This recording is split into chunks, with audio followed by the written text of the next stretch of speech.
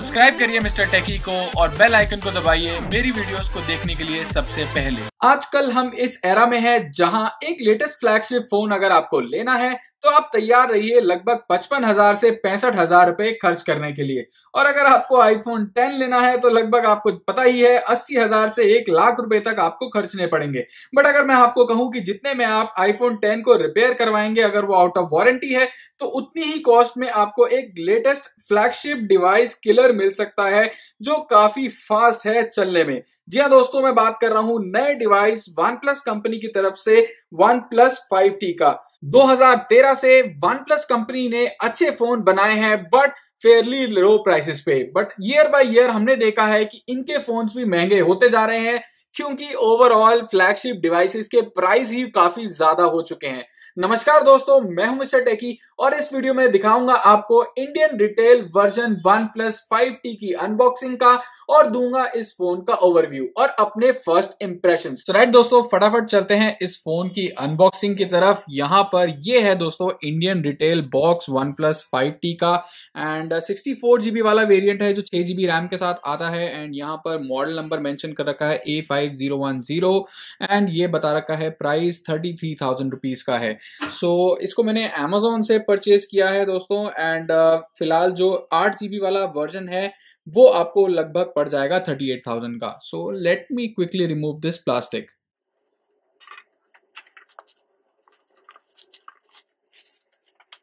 So right, let me open the box.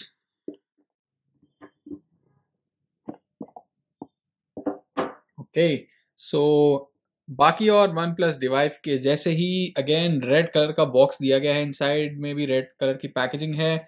सो ये है दोस्तों डिवाइस सबसे ऊपर। जी हाँ, इसको मैं साइड रखता हूँ। सो नेक्स्ट चेक करते हैं। सो यहाँ पर कुछ मैनुअल मुझे लग रही हैं एंड यस एक TPU केस भी दिया गया है। ओके ऑलराइट, जी हाँ। सो यहाँ पर आपको क्विक स्टार्ट गाइड मिलती है। You get a SIM ejector tool and a rubber TPU case and उसके अलावा दोस्तों यहाँ पर आपको ये मिलती है चार्जिंग केबल। ये एक USB Type-C चार्जिंग केबल है और उसके अलावा बेस्ट इंडस्ट्री स्टैंडर्ड्स से लेस ये है डैश चार्जर लाइक। सो चार्जर दोस्तों यहाँ पर अगर मैं इसके आउटपुट रेटिंग के बारे में यहाँ आपको बताऊं तो जी हाँ दोस्तों, आउटपुट रेटिंग जो मेंशन कर रखी है इस चार्जर की वो है 5 वोल्ट 4 एम्पियर राइट दोस्तों। So this is kind of A fast charger and surely हमने OnePlus 5 में भी देखा है काफ़ी अच्छा चार्ज करता है, काफ़ी जल्दी चार्ज कर देता है ये बैटरी को। सो ये सब दोस्तों आपको मिलता है जब आप इस फोन को परचेज करते हैं। So this is all what you get inside the box. सो दोस्तों बात करते हैं सबसे पहले इस फोन के डिजाइन की। तो डिजाइन में आपको सबसे पहले जो मेजर चेंज मिलता है वो मिलता है ये डिस्प्ले। जो डिस्प्ले लगा है बेसिकली वो 2017 के ट्रेंड के हिसाब से ही लगाया गया है। 18:9 एस्पेक्ट रेशियो वाला ये डिस्प्ले है। उसके अलावा अगर मैं पीछे की तरफ देखूं तो अब फिंगरप्रिंट सेंसर आपको पीछे मिलेगा बिकॉज डिस्प्ले अब इतना बड़ा है तो नीचे की तरफ आपको यहाँ पर ऑप्शन नहीं मिलता है लगाने का फिंगरप्रिंट सेंसर को एंड उन्होंने फिंगरप्रिंट सेंसर को यहाँ पर पीछे की तरफ मूव कर दिया है। बट ओवरऑल डिजाइन लैंग्वेज अभी भी ओप्पो के R11 के जैसे ही आपको लगेगी क्योंकि ये जो एरिया है बिल्कुल ओप्पो R11 जैसा ही लगता है। जो फ्रंट में ये डिस्प्ले लगाया गया है ये है दोस्तों डायगनली 6 इंच का डिस्प्ले और स्क्रीन टू बॉडी रेशियो यहां पर मेंटेन की गई है अप टू 80%। अब बात करते हैं इस डिस्प्ले के रेजोल्यूशन की। 1080x2160 इसकी रेजोल्यूशन है, यानी जो पिक्सल डेंसिटी पड़ती है 401 पिक्सल पर इंच। 18:9 एस्पेक्ट रेशियो वाला डिस्प्ले लगाया है। आप कंप्लीटली स्क्रीन को यूटिलाइज कर सकते हैं, जैसे कि अगर आप चाहें 2 ऐप आप साइमल्टेनियसली चला सकते हैं। हाफ बाय हाफ में 2 स्क्रीन जो है बिल्कुल एग्जैक्टली हाफ में डिवाइड हो जाती हैं और आप दोनों स्क्रीन को साथ साथ यूज कर सकते हैं एंड आप एडजस्ट भी कर सकते हैं दूसरी स्क्रीन का साइज, लाइक इस पोर्शन को इतना रखना है एंड इस पोर्शन को इतना रखना है। सो बेसिकली ये एक टॉलर डिस्प्ले को यूटिलाइज करने का एक और नया तरीका है जो काफी फोन्स में ऑलरेडी आपको देखने को मिल जाता है। और फ्रंट में दोस्तों यहाँ पर कॉर्निंग गोरिल्ला ग्लास 5 की प्रोटेक्शन देखने को मिल जाती है। तो डिस्प्ले के बारे में दोस्तों यहाँ पर मैं बात करूं, काफी ज्यादा डिटेल्ड डिस्प्ले लगाया गया है। 1080p डिस्प्ले लगाया गया है जो मेरे हिसाब से एक अच्छा चॉइस है, बिकॉज यहाँ पर इवन अगर आप क्वाड एचडी डिस्प्ले यूज करते हैं तो क्वाड एचडी डिस्प्ले भी नॉर्मल ह्यूमन आई के लिए इतना ज्यादा डिफरेंशिएट नहीं करता है। श्योरली उसके शार्पनेस लेवल और जो कलर सैचुरेशन है वो थोड़ी सी ज्यादा बेटर होती है, बट इवन यहां पर भी आपको ब्लू टोन्स भी काफी ज्यादा बेटर मिलेंगे एंड कलर कैलिब्रेशन भी दी गई है। अगर आप यहां पर जाते हैं डिस्प्ले में तो you can also see the colour calibration. Basically आप डिफरेंट मोड्स हैं यहाँ पर कलर के, like sRGB, DCI P3, adaptive, custom colour. I personally like DCI P3 जहां पर थोड़ा सा जो शेडोज हैं काफी अच्छी हो जाती हैं and I like this colour mode. So overall आपको डिस्प्ले से कंप्लेंट नहीं रहेगी, इवन जो सनलाइट विजिबिलिटी है वो भी बेटर है। एंड यस, यहाँ पर आपको सिंस ये एक एमोलेड डिस्प्ले है तो थोड़ा सा टिल्ट के टाइम पे ये देखिए यहाँ पे जैसे पर्पल टिंटिश फिनिश आ रही है, आप देख सकते हैं। ये जो इशू चल रहा है ये हर एमोलेड डिस्प्ले में चल ही रहा है, यहां पर भी आपको दिखेगा, बट एक्सट्रीम एंगल्स में ही ये कलर शिफ्टिंग नजर आती है इवन इस डिस्प्ले में। और ऊपर की तरफ दोस्तों यहाँ पर आपको दिया गया है ईयर पीस और उसके अलावा यहाँ पर आपको दिया गया है सेकेंडरी कैमरा। 16 मेगापिक्सल का सेकेंडरी कैमरा है विद f/2.0 स्टॉप और बेसिकली इलेक्ट्रॉनिक इमेज स्टेबलाइजेशन के साथ ये आता है और 1.0 माइक्रोमीटर पिक्सल साइज है। उसके अलावा नीचे आएंगे तो ये डिस्प्ले दिया गया है और यहाँ पर आपको ऑन स्क्रीन नेविगेशन कीज देखने को मिल जाती हैं। और नीचे की तरफ देखते हैं तो नीचे की तरफ आपको एक सिंगल फायरिंग स्पीकर दिया गया है, USB Type-C पोर्ट है, प्राइमरी माइक्रोफोन है and thank God 3.5 mm headphone Jack अब वापस आ चुका है इस फोन में। और इसके अलावा दोस्तों लेफ्ट साइड में आएंगे तो आपको यहां पर ये रिंगर स्विच दिया गया है जो मेरे को बहुत ज्यादा एक अच्छा फीचर लगता है इस फोन का। और उसके अलावा यहां पर आपको वॉल्यूम रॉकर कीज भी मिल जाएंगी। और राइट साइड में दिया गया है power button and SIM card tray. यहां पर दोस्तों मैं आपको सिम कार्ड ट्रे ओपन करके दिखाता हूं basically. Right, so this is a dual SIM phone. कोई डेडिकेटेड मेमोरी कार्ड स्लॉट नहीं मिलता है, ना ही हाइब्रिड सिम कार्ड स्लॉट के साथ आता है। 64 GB वाला मॉडल है, सो दैट इज फिक्स। उसके अलावा आप 128 GB वाला मॉडल भी ले सकते हैं, but you can not increase the memory. And ऊपर की तरफ यहां पर बिल्कुल कुछ नहीं दिया गया है। एंड बात करें बैक में तो बैक में आपको अगेन डुअल कैमरा सेटअप दिया गया है। 16 मेगापिक्सल का सिंगल कैमरा है एंड सेकेंडरी कैमरा जो है 20 मेगापिक्सल का है। दोनों ही f/1.7 अपर्चर के साथ आते हैं। और उसके अलावा नीचे आएंगे तो आपको फिंगरप्रिंट सेंसर मिल जाएगा, OnePlus की ब्रांडिंग एंड दैट्स ऑल। जो बॉडी है वो दी गई है यहां पर एनोडाइज्ड एल्यूमिनियम की। सो ओवरऑल यहां पर आपको अच्छी ड्यूरेबिलिटी मिल जाती है। इवन मैंने भी जेरी रिग एवरीथिंग की वीडियो देखी थी and I was also pretty impressed by the durability of this device. चलिए दोस्तों अब इसके हार्डवेयर एस्पेक्ट पे थोड़ी सी नजर डालते हैं। यहां पर आपको मिलता है क्वालकॉम का स्नैपड्रैगन 835, सेम चिपसेट ही है जो आपको OnePlus 5 में मिलता है। और उसके अलावा यहां पर आपको Adreno 540 GPU का ही सपोर्ट मिलता है with respect to graphics. And RAM और इंटरनल स्टोरेज के बारे में बात करूं तो ये जो वेरिएंट है वो आता है 6 GB रैम के साथ और जो इंटरनल स्टोरेज दी गई है वो है 64 GB, but it is not expandable. Active noise cancellation के साथ आता है विद डेडिकेटेड माइक। एंड उसके अलावा यहां पर दोस्तों इस फोन के बैटरी के बारे में बात करूं तो यहां पर आपको 3300 mAh की बैटरी मिल जाती है। और मैं बात करूं सेंसर्स की तो ये सारे मेजर सेंसर्स के साथ आपको मिल जाएगा। इवन ये VR को भी सपोर्ट करता है। ये फोन आता है डुअल सिम सपोर्ट के साथ एंड इवन जियो सिम्स भी इस फोन में काम करते हैं। और बात करें दोस्तों यहां पर डैश चार्जिंग की, so dash charging is literally fast. Basically मैंने इसको आधा घंटा चार्जिंग पे लगाया and it went from 14% to 65% with in half an hour and that is literally very impressive. So next दोस्तों बात करते हैं इस फोन के सॉफ्टवेयर एस्पेक्ट की। यहां पर मुझे थोड़ी सी डिसअपॉइंटमेंट जरूर हुई है क्योंकि ये फोन अभी भी आता है एंड्रॉयड नूगट के साथ 7.1.1, बिकॉज मुझे लगता है कि यहां पर OnePlus ने स्टेबल रोम वर्जन ही यूज करने की कोशिश करी है, क्योंकि एंड्रॉयड 7.1.1 के ऊपर यहां पर ऑक्सीजन OS की आपको स्किन मिलती है, 4.7.1 वर्जन है। एंड मैंने जब इसको बॉक्स से निकाला है I do see a system update 4.7.2 already यहां पर आ चुकी है and I will do this later on.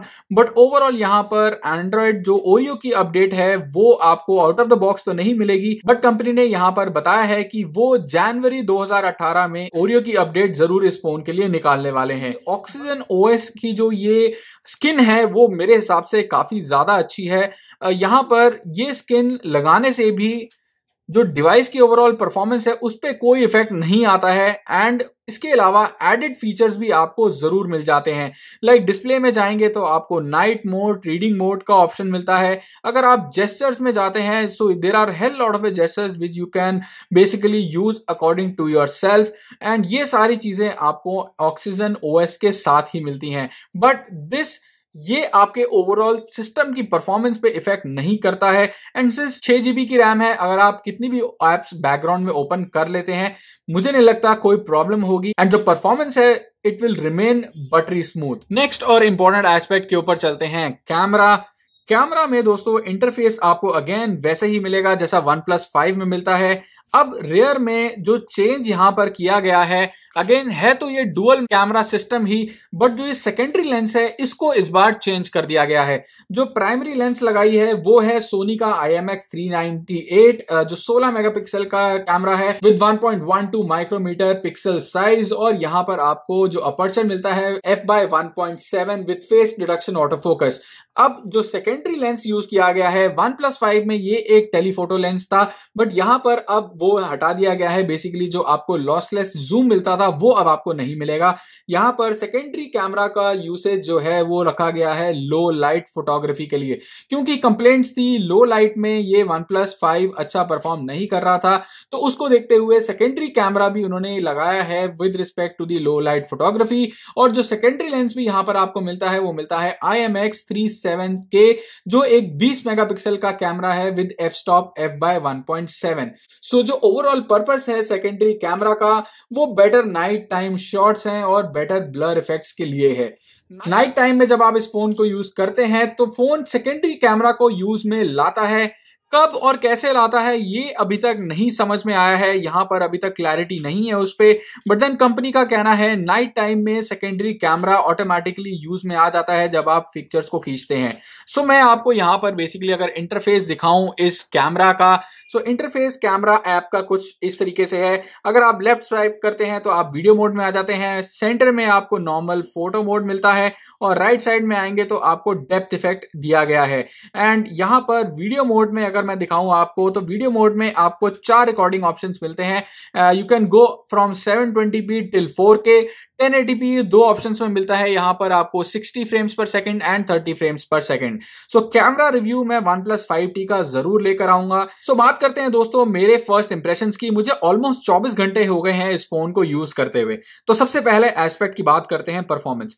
No doubt मुझे कोई लैग नहीं लगा है अभी तक परफॉर्मेंस में। इवन मैंने थोड़ी बहुत हैवी गेम्स भी खेल के देखी हैं, एंड बिल्कुल भी मुझे लैग तो किसी भी तरीके से एक्सपीरियंस इसमें नहीं हुआ है।